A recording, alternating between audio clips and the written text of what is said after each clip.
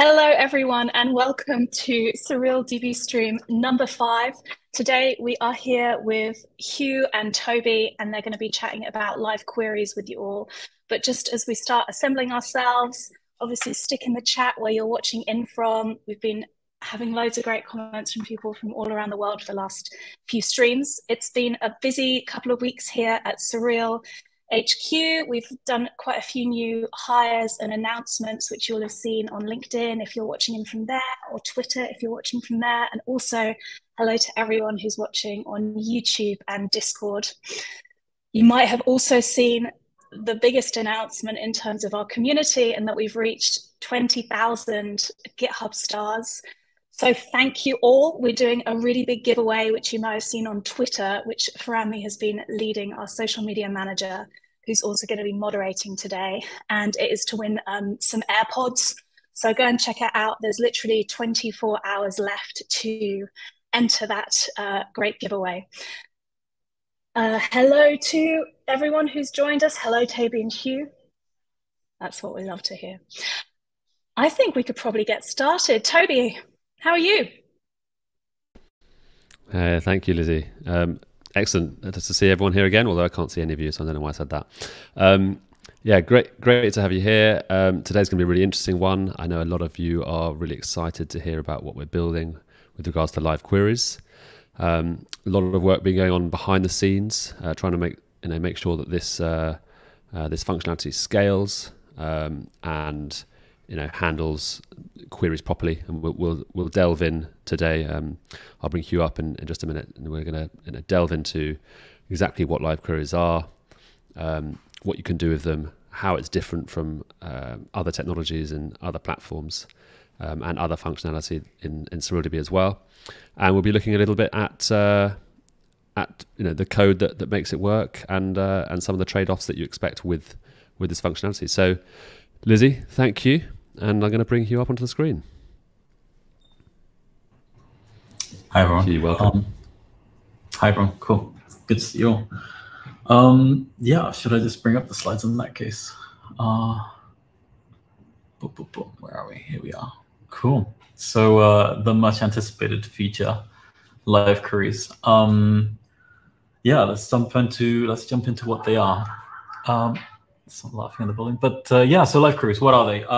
So imagine that you've got this situation where you've got transactional data in your tables, and you want updates to them. You want to see what changes are happening. So what usually happens is you've got a very complex pipeline of various different services and databases and like streaming systems, and you basically you have a complex problem, and it takes a long while to set up. And so Tobie's actually come up with this idea to actually have a single statement that solves this problem for you. You can just say live select start from table, or whatever configurations of parameters you want for that, and you can just set up a stream to have your updates happening in real time.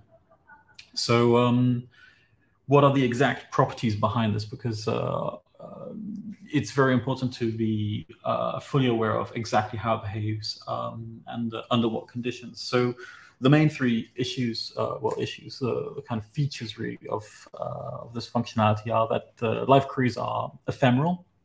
What ephemeral means is that they are temporary. You create them, and as soon as your program turns off or your connection is cancelled, then the live query no longer exists.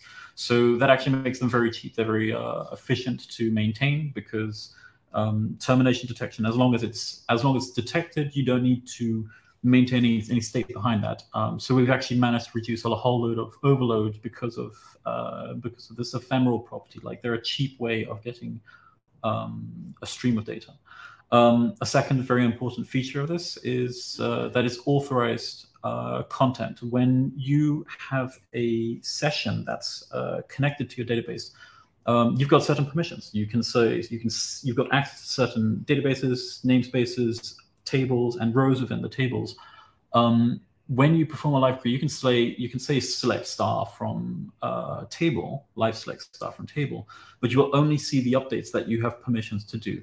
And a very important detail about this is that this is also reflected in real time. So when your permissions change as the stream is happening, then that's also reflected on the data that is going down the stream. So this is actually quite a secure way of doing streaming while still keeping the low overhead properties of it all. And third, the third detail that's really important to remember is that they're filtered.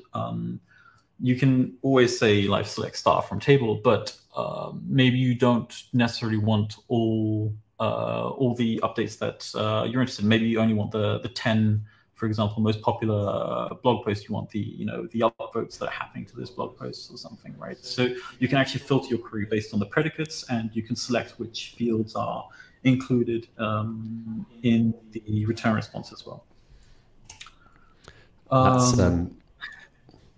Yes, sorry. So I was going to say that's a great introduction, Hugh, and I think there's going to be some questions on how is this different from what you see in other databases, other data platforms. You have over the years, I think starting about 2015, maybe a bit earlier with Firebase, you had kind of these real-time databases, and databases saying that they were real-time. RethinkDB was one of those, but effectively you didn't have this permissions layer sitting in front or on top of the database itself, and therefore effectively what that functionality was very similar to change data capture or change data feeds, which is another piece of functionality that we're building into SurrealDB as well. Albeit that's more of the traditional approach. So I know Hugh's going to be touching on that a little bit later. So I just want to say before Hugh continues on what live queries are and how that's different from change data feeds. If you've got any other questions from the community about live queries, change data capture, I'm sure we'll be doing a stream in the future on change data capture itself. But yeah, if you've got any questions on how it integrate with your favorite language, then please comment on YouTube, comment on LinkedIn, comment on Twitch and Twitter, and we'll answer as many questions as we can in this stream. And Hugh, yeah, carry on, take it away.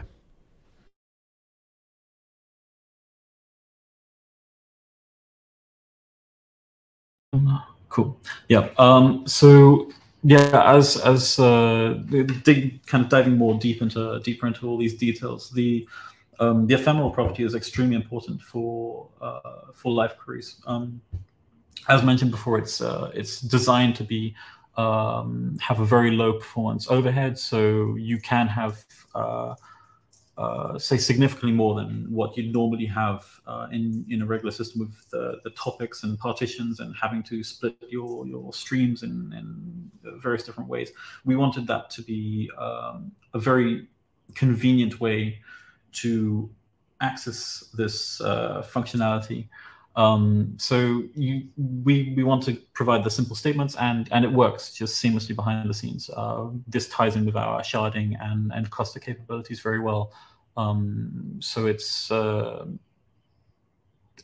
very performant, but also doesn't actually put too much strain on the rest of the database, which is very important to us as well. And another kind of aspect of this being ephemeral is that you don't actually need tons of storage to retain the messages. When you have a streaming system and you expect to have a lot of traffic on the streaming system, you need to actually provision enough storage so that you can ingest the data. So if you expect to have 1 terabyte of data, you need 1 terabyte of storage to handle that data. It doesn't matter if it's like a spike within the day or an entire month of data, you need to have that. But because this is ephemeral, then the data is garbage collected as soon as it's consumed. So as long as you are able to clean up the traffic on time as it's being ingested, which it happens within the system quite well, then you don't actually need massive hard drives backing this streaming capability, and the data within that is also shared. So that's taken care of as well, to reduce the overhead on storage.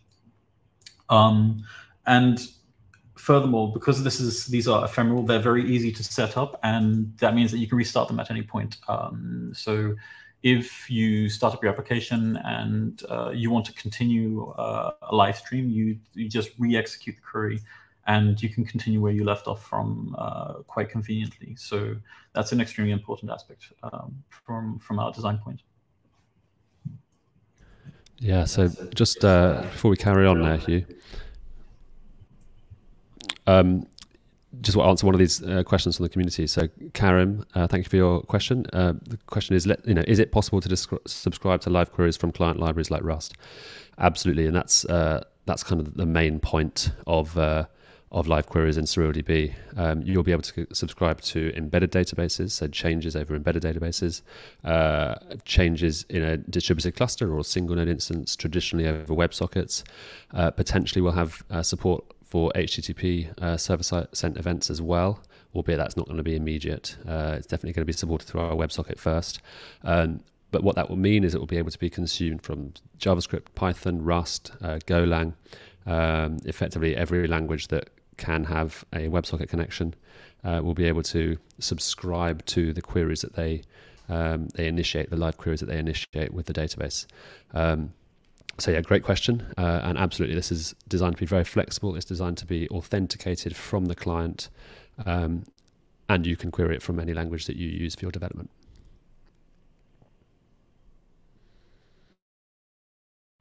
Cool. I'll move on to the next slide. So we've covered ephemeral. Yeah. So we mentioned earlier that the data is authorized, and that some various different products on the market, they don't necessarily offer this capability. This is actually very important because this is a very multi-tenanted system. We've got namespaces, we've got databases. We do want people to have granular access, both on row-level storage, table storage, and beyond that. And because of this multi-tenancy, then the permissions that surround that, they can change quite significantly. For example, if you're designing an application and say that you're writing content, blog posts, news articles or something, you've got an edit button, you can publish something, unpublish it. You've just changed the permissions on this article as you're working through it. And that needs to be reflected in the entire system. You can't have somebody who's subscribed to a stream see it and then not have the interface adapt to it, right? You need to have this stream, and subsequent streams that restart from a future point need to see these updates as well. So the authorization aspect of this functionality is we're very familiar with the nuance that people want to design around this. And this is actually tied in with the existing system of permissions. So if you've seen, for example, that you can define row-based authorization to subsets of the database, this doesn't need any modifications beyond that. If you've already configured that for your database, then you can use live queries, and it's already tied in with that capability. And just looking at the slides. Yeah, it's real time. So any change that happens within a single timestamp within the database, all the transactions that are at that timestamp will have a coherent, consistent view. Anything plus one step beyond that timestamp will be no longer valid. It'll be it's very consistent, like not asynchronous updates. These are synchronous updates to clarify. And the third aspect was that it's filtered. This is based on the scope of the update, but as alongside that, also the predicates. So you'd reduce the scope to reduce the bandwidth that you're taking up for your updates. Say that you've got 1,000 updates a second. You can have 8 columns of 1,000 updates. So you can have just two records of your 1,000 updates, right? So the filtering is one aspect that we've introduced. But alongside that, you've also got the predicates. You can subscribe to table updates. You might have permission to see all of them, but you don't want to see necessarily every single one. Say that you've got a million rows. You only want the top ranked data, the top ranked posts, or the ones that are most recent. You can do a filter on these posts to reduce the amount of bandwidth that is being consumed for these updates. And furthermore, you don't actually need to do any configuration for this. This is all part of the query, just a single one-line SurrealQL statement, and it works out of the box.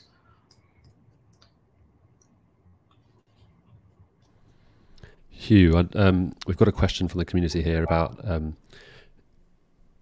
how do you get notified when a record is updated in a live query in SurrealDB, which is a great question. So I'm sure you've got some slides coming to talk about that in a little bit. But let's talk about kind of how you actually create that live query.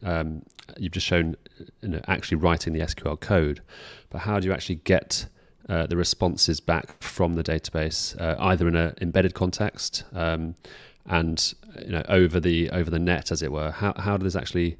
Let's discuss a little bit about how that actually comes back and how that any change in the database is presented to the user. Yeah, so I do have a demo and some slides later on that go into these details in better detail. But as a general idea, you'd execute the live query, and as a response from the live query, you get a live query ID, which you can keep track of to both filter the updates as well as terminate the subscription. But aside from that, your database interface has a stream or a channel that it can access where it will read all the live query notifications that are relevant for that session only. So if you've got, for example, multiple sessions connected to a SurrealDB instance, even though the SurrealDB instance is shared, your connection, your session, only receives the updates that are relevant to itself. So it's already filtered at that level. But the idea is that you've got the live statement that gets executed as a subscription, you get the ID, and as a separate concept, you've got a channel that you can access to read the notifications from. And that is at most once messaging. It's non-replayable, and so you'll have like a general consumer on top of it that tracks and filters and maps the ingested data. Yeah, Shuvadi. Interesting point that Hugh just made. You should be able to receive a channel or a WebSocket connection with the updates of the changed data in the database. Interestingly, the channel, albeit it is consumable through the Rust API, it's probably going to be each live query will probably have its own channel set up through our own API. We haven't actually built that bit just yet, but if you're consuming the Rust API and not the raw database itself, then you'll actually get a channel for each live query that you create on the server side, or if you're dealing with JavaScript or Python or Golang or anything else which is using a WebSocket connection, then you're going to get a stream of updates down your WebSocket connection for all of the queries that you have subscribed to, and then you are able to, or the library itself will filter out the queries depending on, it'll group them and send it down the right internal structure for each live query internally into the client SDK, if that makes sense. But yeah, great question, and I'll let Hugh carry on from here. Cool, thanks. Yeah, so these live queries, we've described the properties that we designed for. However, designing with these properties, it does have limitations that are associated with them. So it's very important to realize that that live queries are not change data capture. The change data capture it's very consistent because it needs to be a replayable state of the database, and it needs to be consistent across all partitions, shards, ranges, and so on. And it tends not to be filtered based on predicates. It tends to be like a total system view. And considering that it's a total system view, it's not centered around authorization. So the live queries are quite the opposite of change data capture. Another thing to highlight is that because this is such a convenient feature to use, there is the risk that it might be misused as a messaging channel. It can be used as a messaging channel. We want to discourage that. Like it will certainly work, but it's important to remember that this does incur overhead because we are now tracking all the live queries per table, whether it's authorized, whether it's in a cluster and we're needing to terminate it. So there's garbage collection. There are a lot of steps that need to be maintained, and you could use it. You could just use direct messaging with TCP instead of messaging via the live queries. But it's possible to do that. Another issue is that the perfect ordering of events. The events are consistent. Any events that you read, because they would have gone through the transactional system that we have, it's correct data. It's a consistent view, even though there are two writes to the same location. If you receive an update for one, that means that at that point in time, that was the correct data and the latest data if you receive that notification. So if you do receive some changes in the events, then they won't be conflicting logically. So it's consistent data, but you might see some variance in ordering in a distributed setting. In a single node setting, the ordering is consistent across all streams. And then it's the final aspect is that it's non-restartable, because these are ephemeral instances and we do rely quite heavily on these properties. Then you can't actually restart the instance. The failure detection and garbage collection are associated with making sure that once something's terminated, we know that it's terminated and we can get rid of it and reduce the search space. So it's very important for us to actually maintain that live queries are non-restartable. Whereas change data capture, that would be something that you'd configure on top of a database to record things system-wide. So it's important to keep those properties in mind, I think. Yeah, that's a great point. I just want to reiterate that there is a big difference between change data capture in this database when we have that functionality, but also in any other database out there on the market. Change data capture is about being able to restart at a particular point in time and seeing all of the changes to the database or to a table since that point in time. And with live queries, as Hugh has said, but just to reiterate, the data and the stream of changes that happen on a particular table or whatever you're subscribed to will only come down to your client whilst that live query connection is open. The moment that live query connection stops and you restart it again, it'll carry on from that point that you restart it. So in between, when that connection is lost, or with the ability to go back in time, you don't have that functionality with live queries. If a connection does get disconnected and you want to restart that live query, what you would do is you would get the data as it looks like at that new point in time, and then continue the live query on from that. So it's really designed for real-time changes of data, as opposed to historical access of the changes in data over time. Yeah, exactly. Cool. So I think we can kind of talk about some of the nuance around this that we've just discussed a bit in the limitations. For example, with the ordering. So in this diagram, we've got client A, client B, and client C. Client B and C, they're actually separate threads sharing the same driver on a single node. Client A, on the other hand, is a separate node that's interacting with the SurrealDB cluster. They've all got live queries against the database. It's all against the same table. In the first one, we're selecting ID and title. In the second one, we've got ID, rank, and link. And in the third one, we've got select everything, but we're limiting with predicate to have rankings above 50. So what will happen in all of these is that the registration will, the SurrealDB instances will register that these live queries are being executed, and updates that happen across the cluster will be registered with all three of these live queries because they're associated with the same table. However, we do reduce the amount of overhead. If the live query is happening on the same node, if the updates are happening on the same node, we don't need to notify ourselves of this, right? So we're reducing the amount of communication that happens in coordination. However, because of that reduction in overhead, then the ordering might vary slightly because transactions that conflict,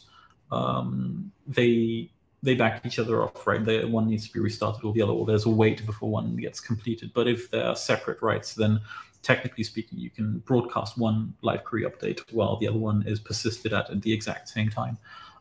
So you won't actually see these. You won't see these issues in any environment. Because of the transactional guarantees, then everything will be logically correct. But client B and client C will see the same updates in the same order. Client A might see a slightly different order, but the same correct updates to understand that behavior. But otherwise, yeah, all these queries would be correct. Sorry, yeah. Perhaps I'll quickly do a little demo of what that looks like in our terminal. It's still not quite production ready. We need to actually get the client-facing library interfaces ready to be able to handle this. And we've nearly got, well, Tobie's nearly got the WebSockets interface ready. Was coding it just before we got on stream. So I'll quickly share what this looks like. How do I? Okay, so while Hugh's bringing that up, I think something to mention is you don't actually have to subscribe to the entire record in SurrealDB. So you could actually say, look, I just want to receive just this field, or just these three fields, and when that document changes, and one of those three fields change, then I will get a notification. But if the record is updated but those three fields don't change, then I won't actually get a notification at all. In addition to that, you don't have to subscribe to the entire record or even those three fields. What you can do, you can subscribe to the changes in the record. So you could say, live select diff from this table, and then when you are able to see records that have changed, instead of receiving the full record, you're actually only seeing the changes, which is a diff match patch representation of the data that's changed. So yeah, here's Hugh bringing that data up. Before we jump into Hugh's terminal here, I'm going to bring up a question about authentication. So Jay has asked, can you show a JWT payload that auths only some fields with a live query? And therefore, if the query has more fields projected than auth, does the query succeed but remove the non-authed fields, or does the whole query fail? So this is really an interesting point that coincidentally came up in our engineering chat this morning. And that is, if you're querying the user table, but the authentication permissions only dictate that you can see one record in that table, that query shouldn't fail as a whole. It should only show you one record that you can see. So in the same sense, in live queries, if you can only see, let's say, records, orders maybe that belong to your account, and you request to see all changes to all of the orders in the table, then you will only be sent the orders that match your authentication permission. So they match your account ID, or maybe something else in the permissions filter that enables you to see that and not see other records. So absolutely, it removes the non-authenticated fields. It does not fail the whole query as a whole, and it only allows you to see the data that you're allowed to see. So it's completely secure in that regard. You don't get sent notifications of other people's data or anything like that. You can't subscribe to other people's data, even if you try to query a table which you don't have access to. And on that note, we've got some improved kind of security features coming to SurrealDB, which will improve how you as a developer can configure your database to prevent users using up resources and bandwidth for queries that they don't have permission to run. So that's coming in the future. For the moment, I will let you jump into the world of Hugh's terminal. Thanks, Tobie. Yeah, so we've got the server started up in trace mode. The reason we started up in trace mode is because we are receiving the notifications, but we're not actually publishing them down a WebSocket at the moment. So we'll start the client over here, which is connecting to the database. So what we're going to do is I'm going to put some queries over here. So we're going to create a live query against the person table from person. And on the server side, we can see that it's registered, and we're receiving the same live query ID as we've got. I know that's the WebSockets, right? But we've got a live query ID over here that we can use to manage the the session of the live query. So we can kill it, or we can monitor it, or do anything if we want with it, right? So now that we've got that created over here, we can just set a number. Sorry, for this 1 sec. I'll set a number because I need to copy this. Blah, blah, blah, blah. So if we create some data over here, what would actually happen in reality is on the client side.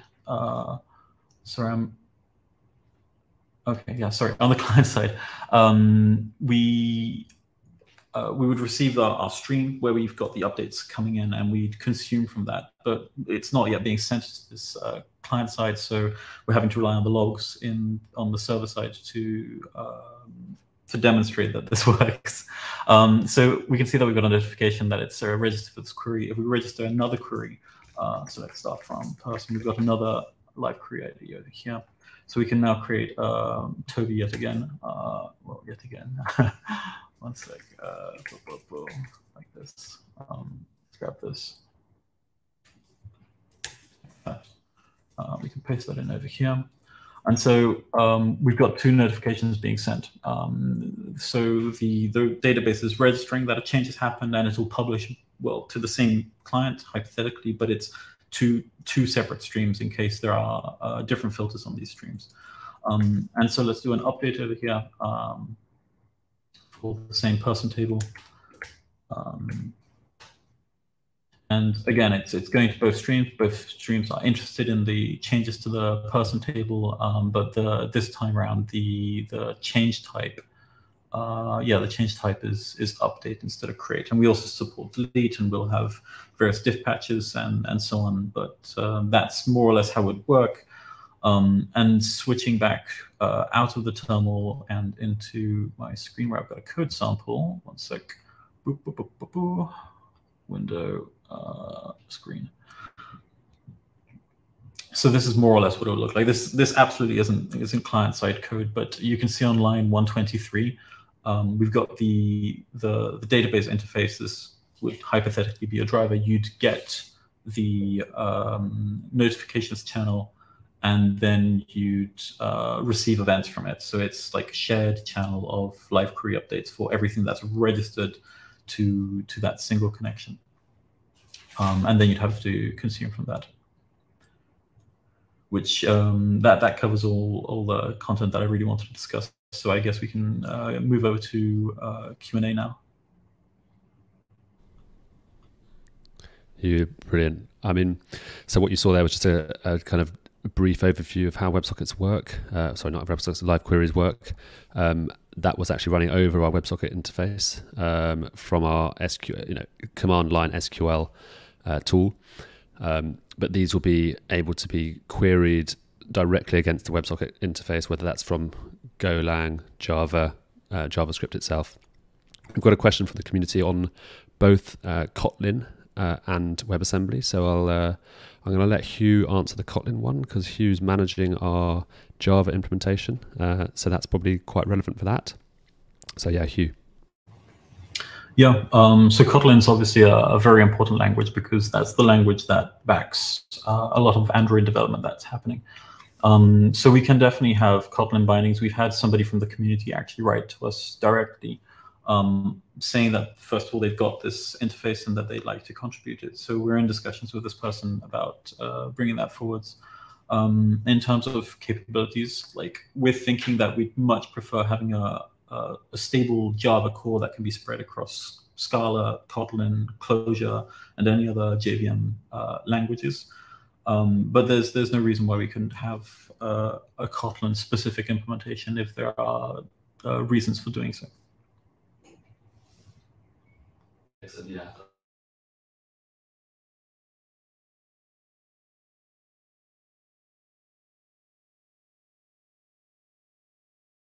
Tobie, you're on mute. Just realised I'm on mute. Yeah, just following on from what Hugh said there, Java is one of our supported libraries, and that group of libraries is increasing all the time. We're working heavily on our Rust implementation, which will be then used to build WebAssembly. And again, there's a question here which I'll answer just now. But before I do that, that Rust implementation will also be used to build out our C implementation, which can then be used to build out Erlang and Ruby and other libraries that can depend on C. Regarding Java itself, we do want to improve this connection, this client library, increasing the areas where it can be used. I'm not a Java expert myself, but Hugh mentioned JVM and Kotlin, and the ability to use this on client devices as well, like mobile devices, as well as from server side, is really important to us going forward. So we're not there just yet, but we're definitely got some big plans for Java and the ecosystem surrounding that. With regards to WebAssembly, you may have seen recently that there's a big pull request merged just recently, I think just yesterday, from Rushmore. So this is now the first step to making our WebAssembly instance use the new underlying Rust API that was launched in version 9 or beta 9. The WebAssembly instance will be able to be loaded like a JavaScript plugin, so a JavaScript library. So you'll be able to load the WebAssembly plugin and then make queries either locally, so embedded on top of in memory or on top of IndexedDB, or you'd be able to connect over the network with HTTP or WebSockets to a remote instance of SurrealDB running in the server or running in a distributed setup. So it doesn't listen on a port. It's purely running inside the browser. And you can connect to it in the same way that you might do with local storage or IndexedDB. You create your instance like you would do in JavaScript, but the difference is the entire database is running in WebAssembly in the browser if you want to, or it's connecting remotely over WebSockets and HTTP. So the difference to our WebAssembly library compared to our JavaScript library is that in WebAssembly, it'll be using our binary protocol in Rust, which means you'll be able to do more complicated things regarding data and how that data is converted to JavaScript. And in addition, it enables you to run the database entirely in the browser for embedded use cases. Maybe that's for offline querying of applications, or maybe building other applications entirely in the browser which don't interact with a server at all. So we've got some big plans there for our libraries and WebAssembly. We're hoping to release that along with our beta 10 coming soon. Here's another question. So I'll let Hugh answer this. What are the implications with regards to data consistency in a distributed setup? A good question here. I'm not sure if this is directly regarding live queries or data generally, so I'll let Hugh answer it in both. I think importantly, SurrealDB is designed to be a database that can be easily used by a developer. We didn't want the developer to have to understand transactions or understand consistency models. And they also, a developer wants to know that the data that they enter in a transaction exists and it's persisted and it's consistent. And when they retrieve that data back, it exists. So I'll let Hugh go into the more of a technical aspect on that and talk about data consistency generally and in live queries itself. Yeah, so a big selling point of SurrealDB is that it's ACID compliant. That means it's strongly consistent across the entire feature set, and we don't want to relax those constraints under any circumstances. We don't want asynchronous communication. We want communication that is reliable, even if the messaging is faulty. So we've actually gone through several iterations of redesign of live queries, thinking about how we can maintain these properties. And the end result that we have is basically coordination via the state on the transaction storage layer on TiKV. Because we're communicating in that way, then we've got the serializability guarantees from TiKV, meaning that any conflicting writes, any conflicting updates, either they are queued before one transaction completes, or if it's a conflict that can't be resolved, then one of them is having to be retried. Due to the way that this is designed, this actually reduces the footprint of conflicts as well. We've been very mindful of the fact that we don't want conflicting transactions as you're ingesting a large amount of data. So we've been able to design a system that is has strong ACID guarantees, consistent views across the entire system, irrespective of which part of the cluster you're on or which part of the data set you're looking at, permissions and tables, shards, and so on. But also, sorry, I was going to say that it's basically correct. It's a correct model that is consistent across the entire storage lab.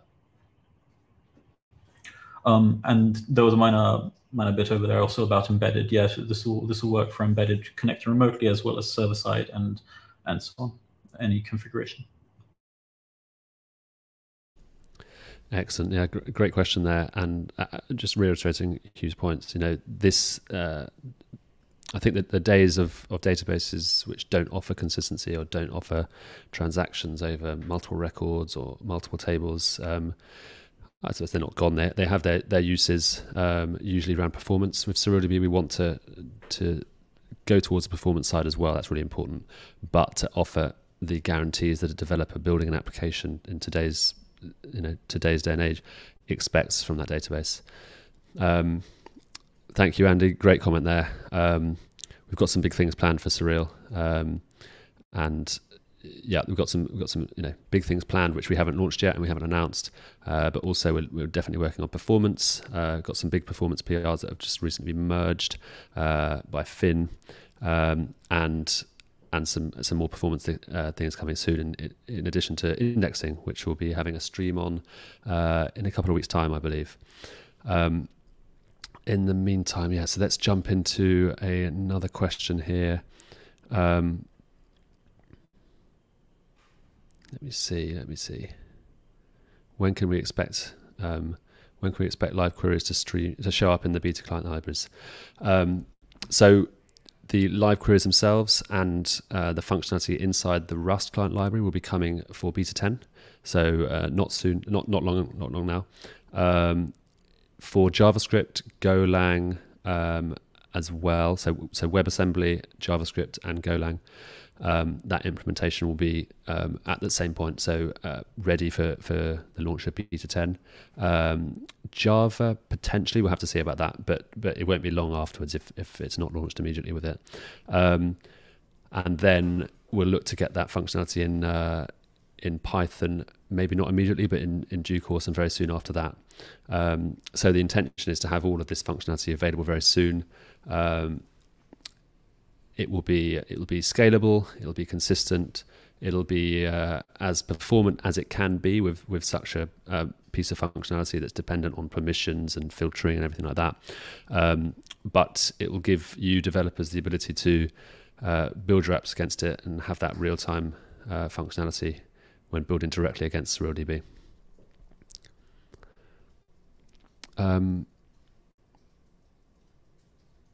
Yeah, so here's an interesting question, not especially regarding live queries, but backend storage engines, which is interesting. And that's exactly right, Jay. So at the moment, storage engines need to support transactions. They need to support multi-key updates and reads and writes in the transactions, whether that's in a distributed setting or an embedded setting.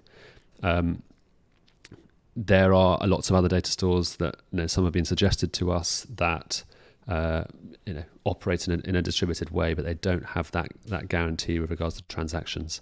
And it's very hard to build something like SurrealDB on top of those, because especially when you're working with graphs or anything which edits or alters multiple records at one time. So for instance, when you create a graph relation between two nodes, what you're effectively doing is you're creating a third node, so that's one write, and you're creating 4 links out to the node, out to the other node, and then in twice. You're creating 5 records on the key value store just for that one graph edge. And because of that, if you have a storage engine which can't guarantee that all of those writes will be either succeed or fail as a whole, in a transaction, then you can't build consistently a database like SurrealDB on top of them. So we do have some plans for other storage backends, Rust-based ourselves, but also we have big plans to build our own distributed key value store over the next year or two, with certain characteristics that we want and need to see in SurrealDB that enable some other functionality that you can't yet do in the database. So we've got some big plans to improve the storage engine support that we currently offer, both from a compilation point of view, but also a functionality point of view. Hugh, do you have anything to add to that? I've pretty much covered it, I think. Yeah. Yeah. I mean, we've got a lot of ambitious plans for where we're taking the clustering capabilities. Like we've got quite really interesting ideas on where we can take these capabilities, and yeah, we're designing everything with kind of the future in mind for that. So. Excellent. Yeah, we've got a great another question here from Paul. How would you compare the performance of SurrealDB with other SQL solutions like Postgres? And I think this is a really great question. Ultimately, at the end of the day, SurrealDB is a document database. That's how it stores its data. So it's storing all of the metadata for the fields along with every single record. That gives you great flexibility. And it enables you to do embedded objects, embedded arrays, and it enables you to also link out to other records efficiently within those or that embedded data. When you compare it to a column-based database, such as an analytics database like DuckDB or ClickHouse, or if you compare it to a relational database like Postgres or MySQL, those are never storing that metadata along with the record itself. So for instance, in Postgres, you're going to have 4 columns, let's say, and those columns have a specific type, and the data in those columns is stored just as the data. They're not storing the type or the field along with that information. And because of that, it's very performant, but it doesn't give you that flexibility that you would have with a document database. That said, where we want SurrealDB to sit is we want it to be very performant in terms of being up there with other document databases. We've got a big amount of work being done at the moment on indexing, other work being done on performance with regards to numbers and typing. So we've got some big changes coming very soon to numbers in SurrealDB and the ability to use different types of numbers. So int 8, 16, 32, 64, and 128-bit numbers. So we've also got plans to change decimals so that it supports arbitrary length decimals, but without having a performance sacrifice for that. And in addition to that, we've got other improvements within the Rust code itself that will increase the speed. So yeah, definitely got some, we've got some big intentions for SurrealDB to have that performance, whether it's embedded, whether it's distributed in a cluster. Obviously, how you run SurrealDB determines the limitations and the performance guarantees that you can expect.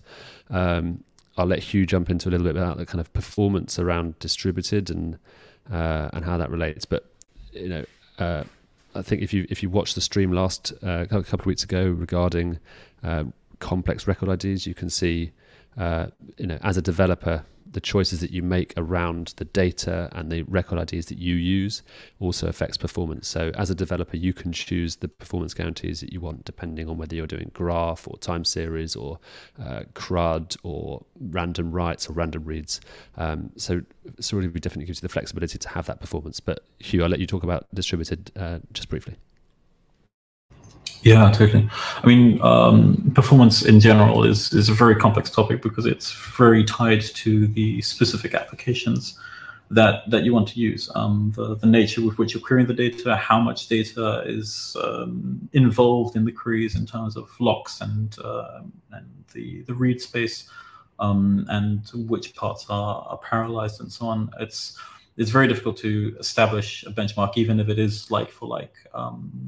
It's because because of how it scales. Like ultimately, the underlying storage that Postgres has is somewhat different from the underlying storage that we have, and we believe that the storage that we have is better aligned with both big data and both with sharding and partitioning.